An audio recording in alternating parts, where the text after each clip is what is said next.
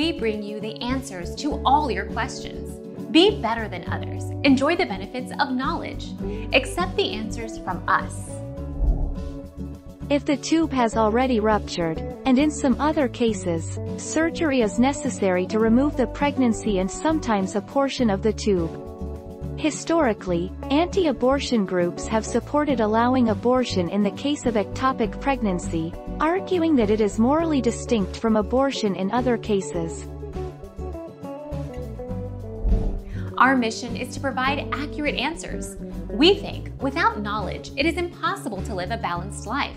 Be competent, be skillful. Thank you for watching. Don't forget to subscribe and hit the bell notification.